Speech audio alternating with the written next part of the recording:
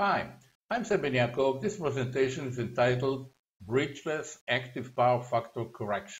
The reason for the need for active power factor correction can be seen here. If we use just a simple bridge rectifier with a capacitor filter in order to connect some equipment to the AC line, what we're going to see is that the current of the line will be sort of peaky like this.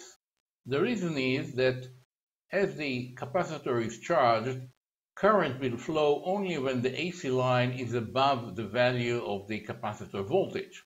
Consequently, there is no current until we reach a level which is higher than the capacitor voltage. Now, this peaky current has, of course, a very heavy harmonic content shown here, which is now forbidden as a matter of fact by a number of standards in most of the countries, and therefore there is a need to shape the input current such that the harmonic content will abide with the norm. Now this is the classical power factor correction circuit. We have a bridge rectifier rectifying the AC voltage to produce a DC pulsating voltage. This is the boost stage. This is the inductor, switcher, and an output diode. It's an output section. It's a filter capacitor. This actually represents the load. And then there is a feedback from the output, which is compared here by this error amplifier. This is to stabilize the output. And then we have a reference actually coming from here. Here we have a sort of a positive waveform, but has a sinusoidal wave shape. So this is used actually as a reference, which is then multiplied by the error signal to produce the signal fed to this feedback loop here, which on one hand measures the current and then has this reference. So this arrangement actually produces PWM pulses such that the current here will follow this waveform. And if the voltage is too low or too high, then the amplitude of this waveform will change, and consequently we are going to change the PWM such that the current will again follow the waveform, the sinusoidal waveform.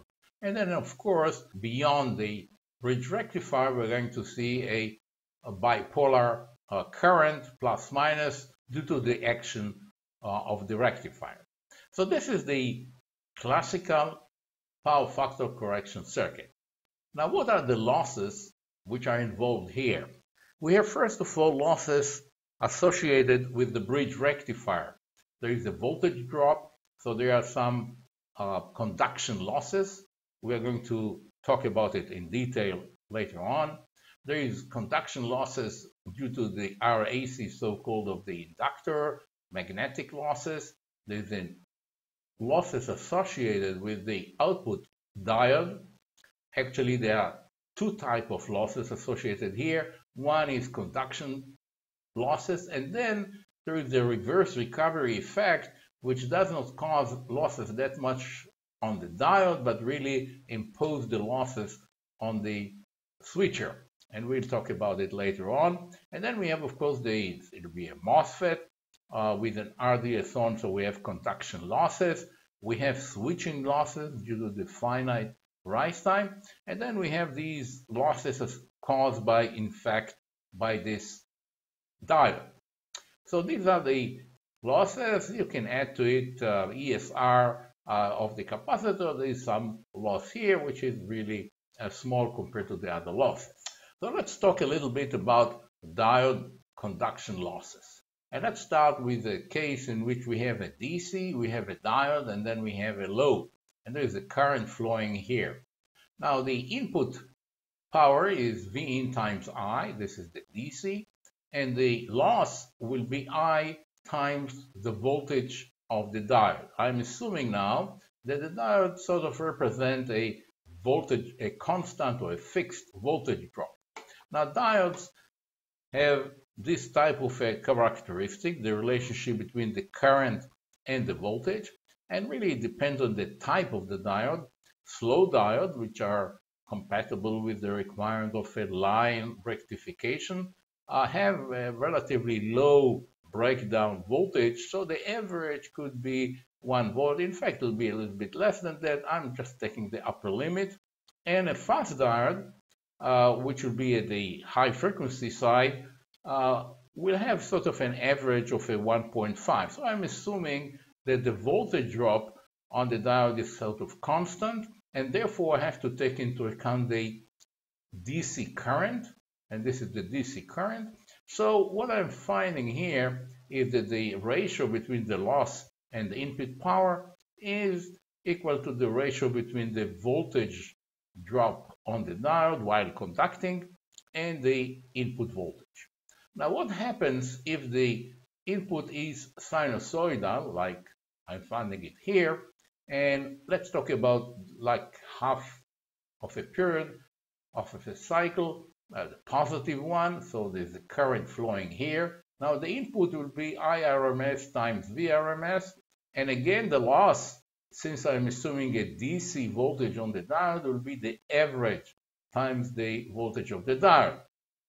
Now the average is I peak times 2 over pi, RMS is I peak square root over square root of 2, and therefore I find that the ratio between the loss of the diode and the input power, this is the input from here, is approximately, actually it's 0.9 VD over VRMS. Let's just approximate it to 1, so it's again VD over VRMS. This is the voltage of the diode over VRMS. Aside from the conduction losses, we do have losses which are associated with the switching, and I'm now talking about the losses due to the reverse recovery of the diode. So this is the boost converter, this is the inductor, the main inductor, this is the diode, and I'm showing here stray inductance which will always persist. There's some here, there's some here, there's some here, all over the places. So now I'm assuming that there was a current flowing through the inductor, through the diode. This is true during the off time of the transistor. And then we turn on the transistor. As we turn it on, of course, the current will start building up here, and it'll at the same time reduce the current of the diode. So if I look at the diode current, I'll see here this is the diode current. I see the forward current. This is when the diode is carrying the inductor current. And then as this transistor is turned on, the current starts to flow this way, and therefore the current of the diode is reducing, and the slope is dependent on this stray inductance. And eventually it'll hit 0, but then it will not stop, because the diode will conduct actually both ways until all the charge carriers are swept out of the junction. So for a while, this diode is conducting this way. At this time, the charge carriers are actually moving out of the junction. So eventually, it'll taper off, and the current of the diode would be 0. Now, during this time, when there is a current flowing here, there is a charge here, and this charge actually causes a loss, because what it means is that there is a current flowing this way, which is sort of lost to heat, as a matter of fact. So the loss associated with this QRR, this is the total charge of the reverse recovery, is the QRR, this area times the switching frequency, and this is actually average current, times V out, and therefore the loss over P in is this ratio of QRR FS V out over P in. So the loss is really a function of frequency. The higher the frequency, the higher the frequency, the higher will be the loss proportional to the frequency, because the number of energy quanta lost per cycle is, of course, going up. So we have it a function of frequency. Also, one should know that this QRR is, as a matter of fact, a function of the forward current. Depending on the forward current, you'll have a QRR, and this is a information that is usually given or should be given at the data sheet of the manufacturer of the diode. Looking back at the classical power factor correction circuit, the active power factor correction circuit, we understand now that there are losses associated with the bridge. Actually, we have current flowing through two diodes here, both for the positive and of course the negative half cycle. And then we have the diode here at the output, which is of course causing conduction losses, plus this QRR we just talked about. For a line of say between 120 and 230 volt AC, the loss then can be estimated to be, this will be, let's see, the line side. This will be 2 volts over 115 or 2 volts over 230. So we are talking about between 2 and approximately 1 to 2% of the total power. Okay, at high efficiency, P in and P out is about the same. So we are talking about between 1 and 2% loss. Now, in the case of the output diode, we have 1.5 volt, but in a power factor correction circuit, active power factor correction circuit, the output voltage is normally around 400 volt. So we're talking about 1.5 over 400, which is only 0.3%. That's not that much. So now the quest is to reduce these losses even further. This is the objective of the bridgeless power factor correction. Let me just say before going into the bridgeless structure that the losses associated with the pulse stage, and they are really independent on the control. Here I'm showing a different type of PFC controller in which there is no sensing of the input voltage, there is only sensing of the current, could be here or could be here, and the output voltage.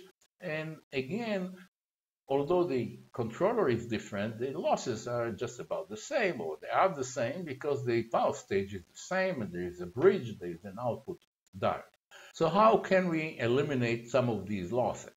One approach is the one shown here, in which this is a bipolar boost converter. That is because we have here two switches in series. Actually, there will be two MOSFETs.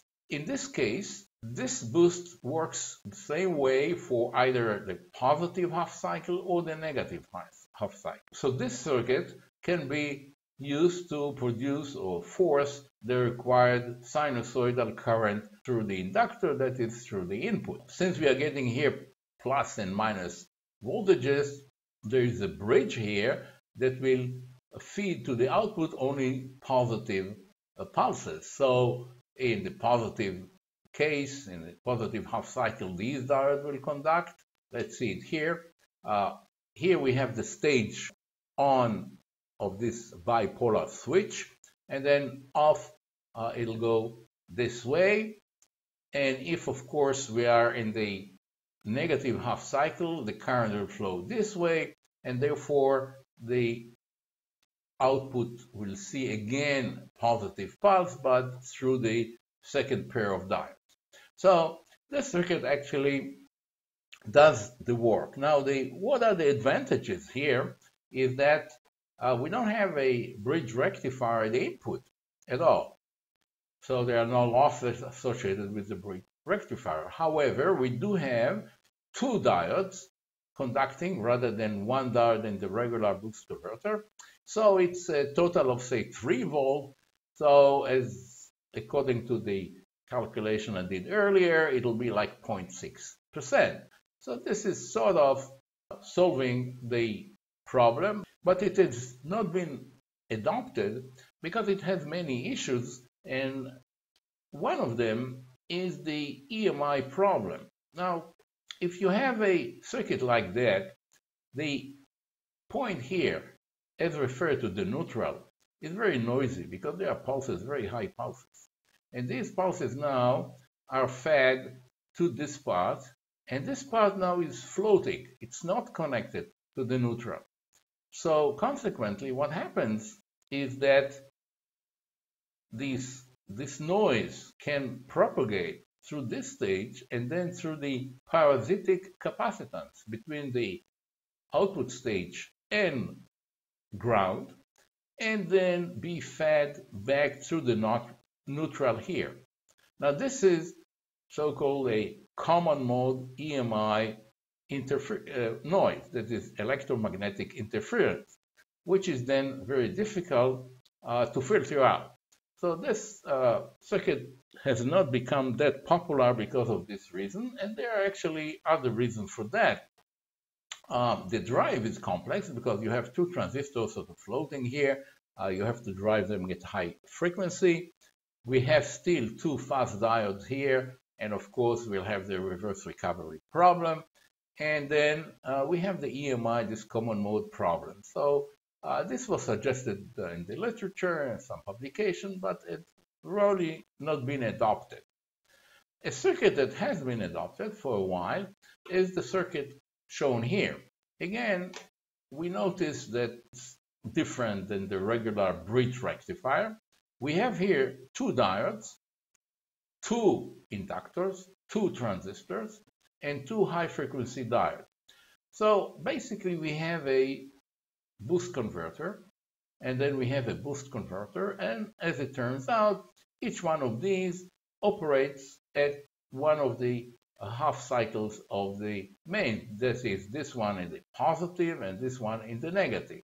So let's see really what happens in the say positive half cycle.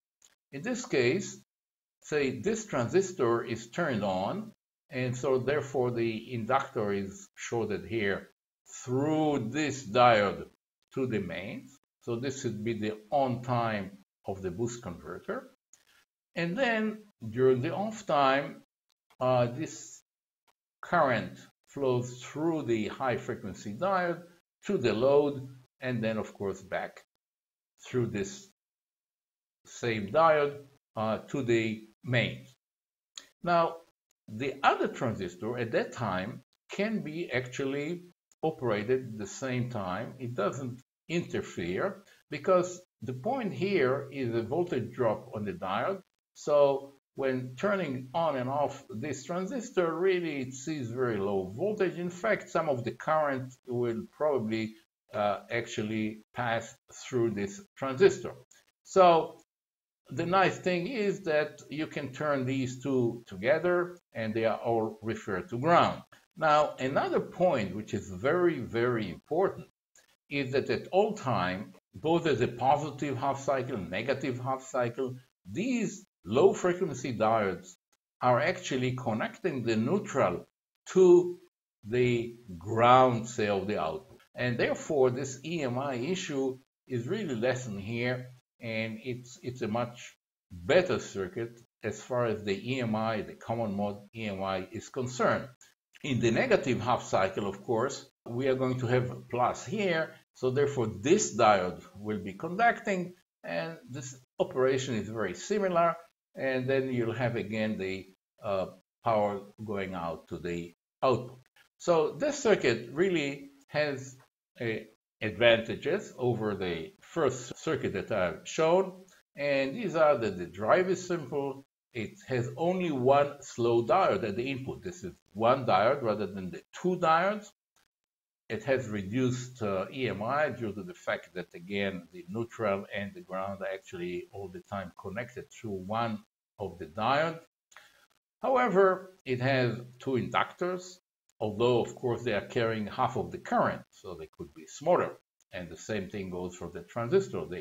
On the average, the current is half of the total current, but still there are two transistors, two inductors, there's one slow diode, and we still have the problem, of course, the reverse recovery of this high frequency or fast diode at the output. Another approach, which is getting to be more popular, although what I'm showing first is a simple or a less advanced version, will be this so-called totem pole. Now, totem pole, as we know, this is this Indian pole with these figures here, and the name comes from the fact that you have two transistors, one above the other. Okay, so it's a cascade of totem pole configuration. So we have two transistors, and in this case, I'm showing two diodes, and I'm showing here two MOSFETs. These are silicon MOSFET transistors.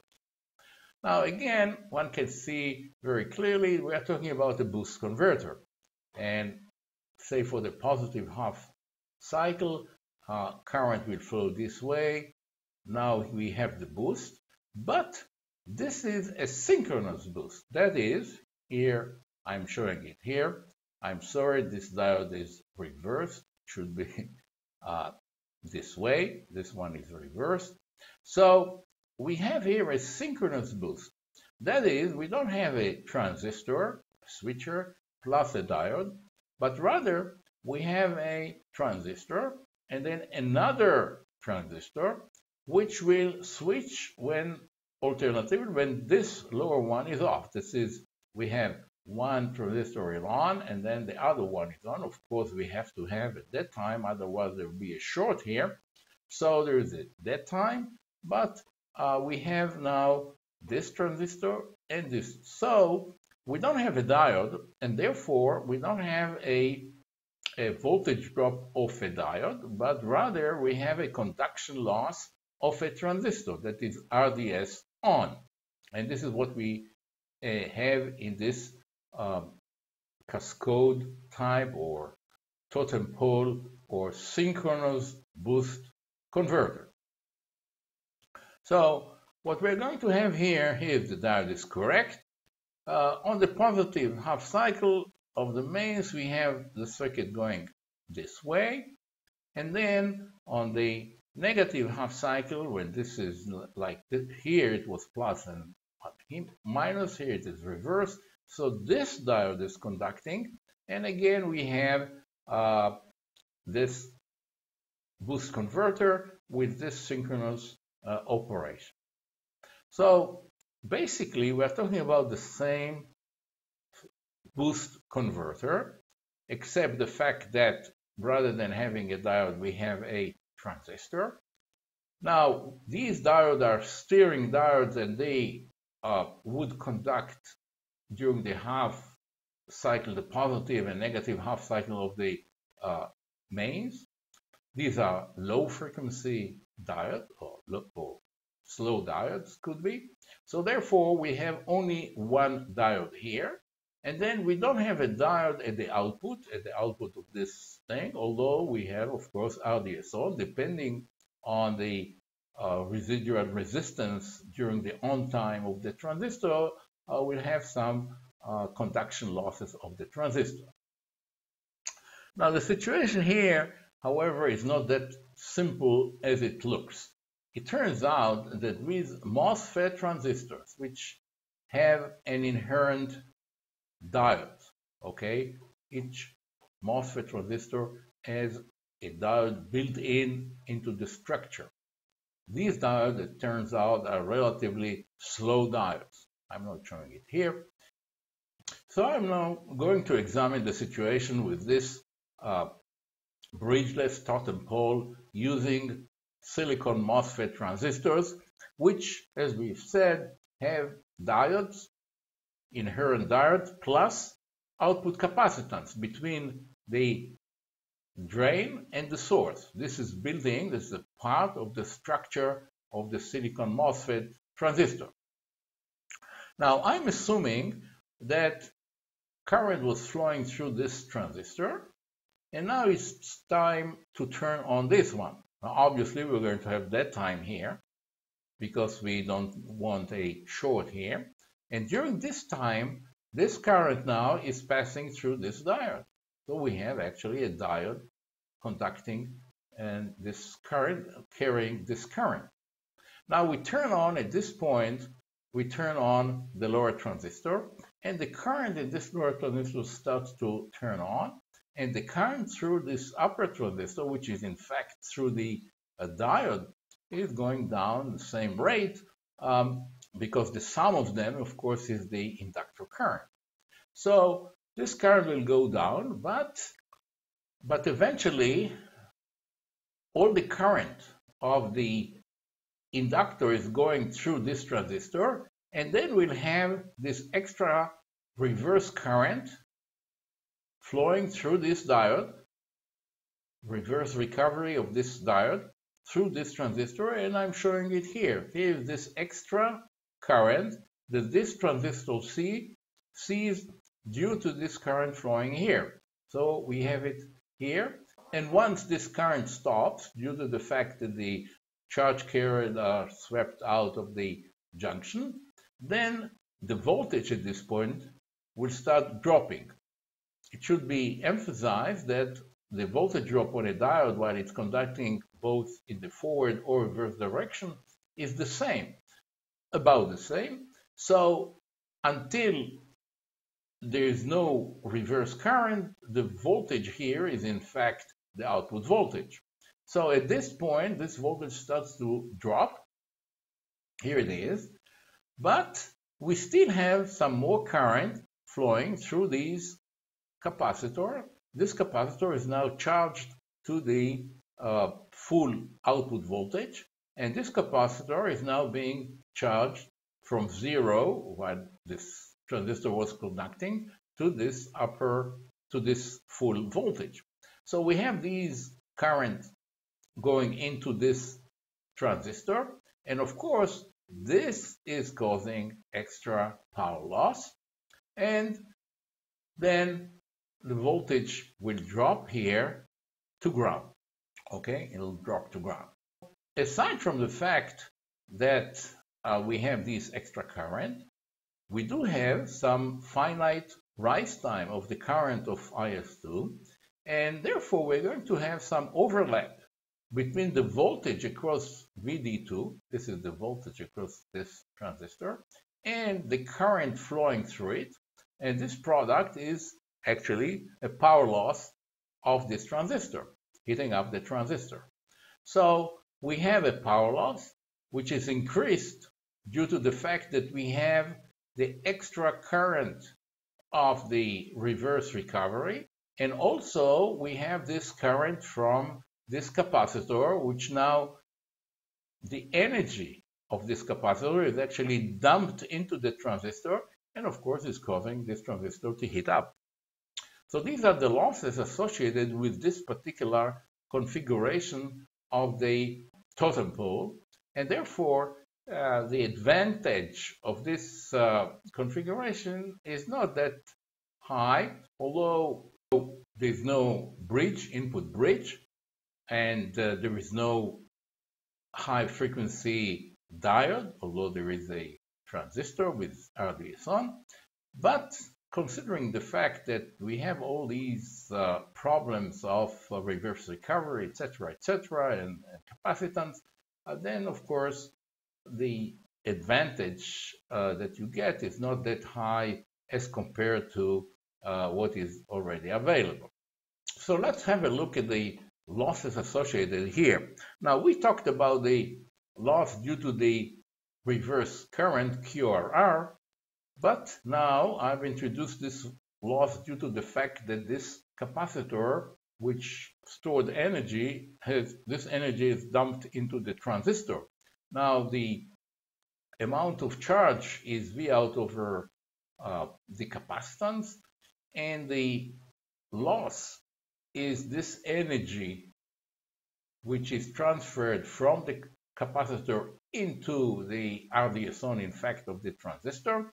And of course, this is energy times frequency. This will be the loss, the power loss.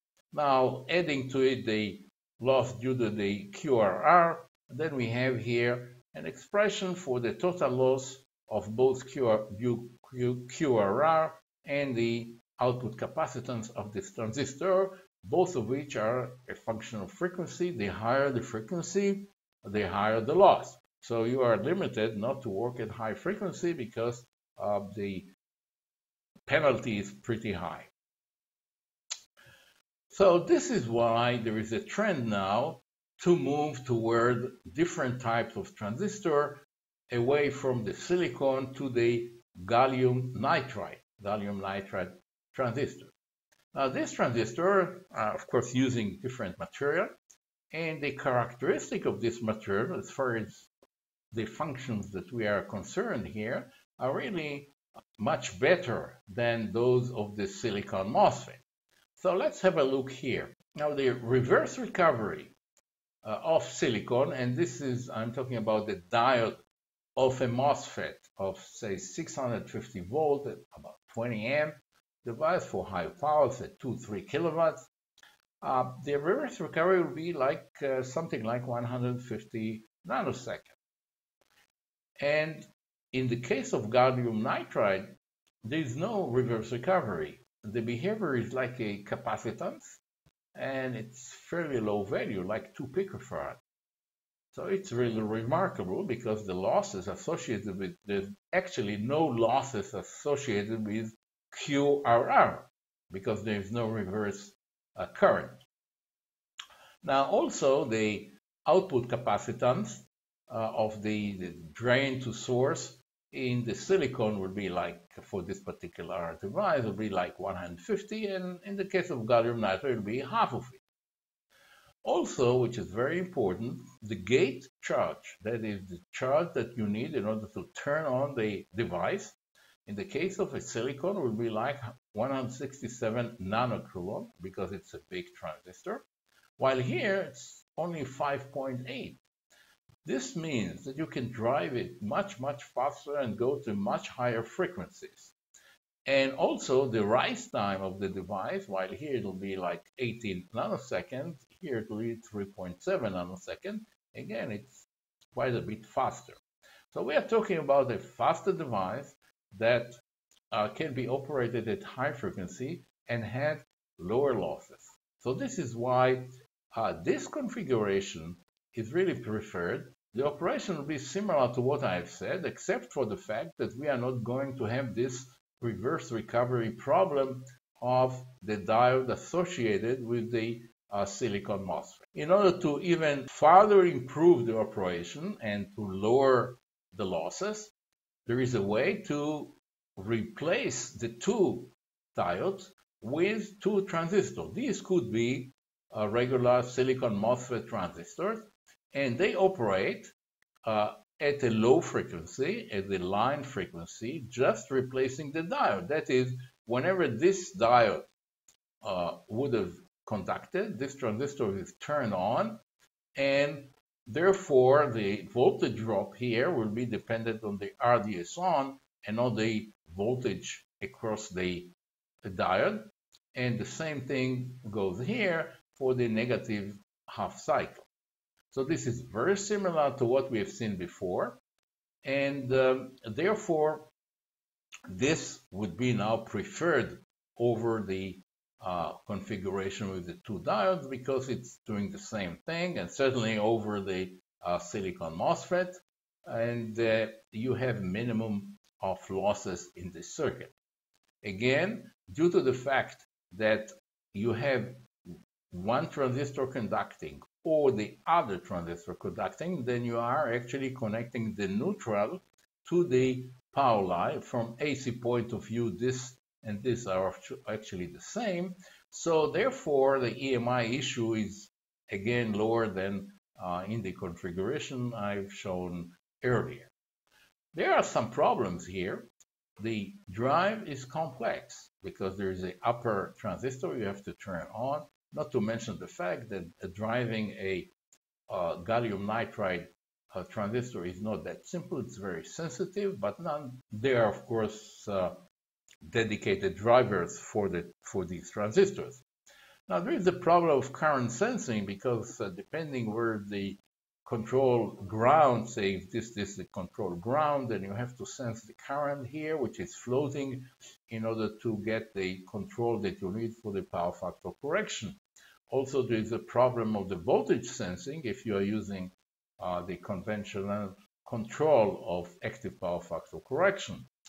There's also an issue, which I'm not going into. It turns out that during the crossover of the low frequency waveform, that is when it goes from, say, positive to negative and vice versa, there is a EMI issue, and you have to do some actually self-start in order to lower the EMI emission at this crossover instant. And also it turns out that although the losses are lower, this is this particular configuration does not lead to a significant size reduction. That is, although the losses are lower, you'd like also the size to be smaller. This is the demand of the day. And as it turns out, that you are not gaining much as compared to the conventional power factor correction.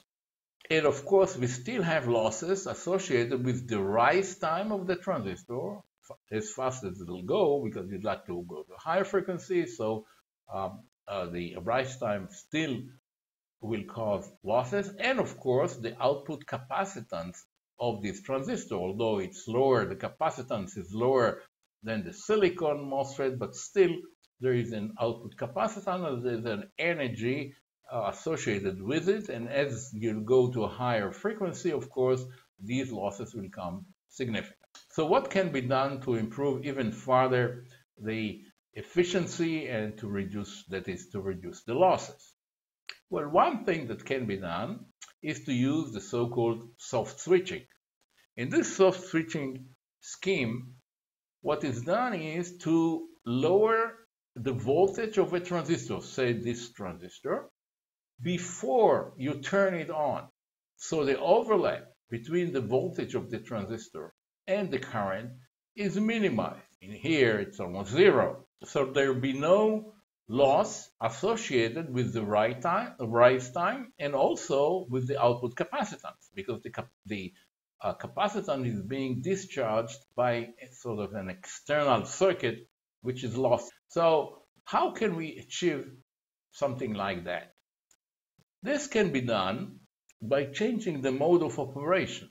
Rather than operating in CCM, that is continuous current mode, in which the inductor current here, shown here for say half cycle of the main, has some ripple on it, but it's positive all the time, we move to this called borderline or critical mode operation, in which we have sort of triangular waveforms which are actually penetrating here and moving into the negative current area.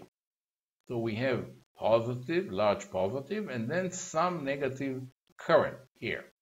As I'll show later on, this will bring about, or can bring about, zero voltage switching. Of course, we are going to have a higher RMS current, because the RMS of this waveform is much higher than the RMS of this waveform due to the higher peaks. But still, if indeed we can reduce the switching losses by this negative current, the total gain is much higher than the loss due to the higher RMS, and this approach really has many advantages to it. So let's see what really happens if indeed we operate in this critical mode. So I'm showing here again the situation in which we have a current flowing through the upper transistor. I'm keeping this transistor on until the current will go down and down and down, and in fact reach zero. Remember that the voltage at the output of a boost converter is higher than the input voltage. So therefore, if you keep this transistor on, current that will flow here actually has now a voltage which is in the reverse direction.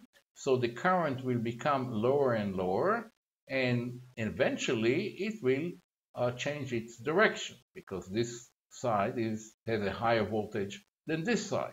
So here we see the current of this transistor going down, down, down, and in fact hitting zero. Okay? And now we are letting it to continue. So it becomes even negative. Okay? Here it is becoming negative. So we have a current here becoming negative. So at this point, I'm turning off S1. And after a while, I am turning on S2. Now, during this time, when I've turned off S1. There's no current through this transistor, and the current now will flow through these parasitic capacitances this way, and in fact start lowering the voltage here, because we are pulling current here, and you might say discharging this capacitor and charging this capacitor, so the voltage here starts dropping due to this current of these capacitors. Okay? Eventually, this transistor will conduct. As it turns out, similar to a silicon MOSFET, when you have a negative current through a gallium nitride transistor, it will conduct. So this transistor will conduct. So now we can turn on S2, and as we turn on S2, of course, the current will become more positive, and eventually we'll have a positive current like the on time of a regular boost converter. So what really happened here is that the voltage across transistor S2 was lowered here before we turned it on. So we have an area here of zero voltage switching. There is no overlap between the voltage and the current of this lower transistor. So this is really an advantage of this topology, and consequently we can get very high efficiency. We can operate at high frequency. There are no diodes involved. There's no input diode, there's no bridge, and there's no output diode, and the losses depend on the RDS(on) of these transistors. The power density could be high because we can go to very high frequency. I'll show you in a minute. And there's a reduced EMI because, as I've said, these two transistors connect actually the neutral to the ground or to the positive rail, which is for AC like ground, and therefore the common mode issue is lessened here. Now the problem is that we are using a gallium nitride. That's a new technology, and these transistors are fairly expensive. The gate drive is really complex, but there are already dedicated drivers for the gate drive. Current sensing, again, this is because of the topology. It has nothing to do with the gallium nitride or the critical mode, but in this topology, current sensing is complex. Also, the input voltage sensing is complex. Control is therefore not simple for this circuit, and in fact, it has been shown that digital control simplifies matter quite a bit here, because you really have to do many decisions of turning on these, and there's the crossover problem, etc., etc. So control is complex, and then, as I've said, there is a zero crossover problem that you have to do sort of a soft start whenever there's a zero crossing here, and therefore really the control is complex. But then if you have a dedicated controller like a digital controller, then of course everything boils down to the program that you write into this controller. So here are some actual measurements and results. These were shown in a paper recently published or presented at the IEEE Applied Power Electronics Conference and Exhibition, APEC, 2017. And this is a bridgeless totem pole, a gallium nitride, a synchronous rectifier, and a borderline or critical mode, and with zero voltage switching. This is the configuration or the method that I've just shown in the previous slides. And what we see here are two things. Number one is the efficiency. This is a 1.5 kilowatt unit, and as you can see, we're talking about starting from 700 watt, something like 99%. That's very, very impressive, of course. And This method of zero voltage switching with the borderline or critical mode operation results in a non-constant switching frequency. And what they are showing here is the range of frequencies that you are expected to see. This is the frequency here, so it goes up to 1.5 megahertz, and depending on the load, like for 100% load, this will be the frequency. This is now a period or half the period of the mains waveform. So this will be like from 0 to 180 degrees. So you see that you go through a maximum of 1 megahertz, then go down, then go to another peak here.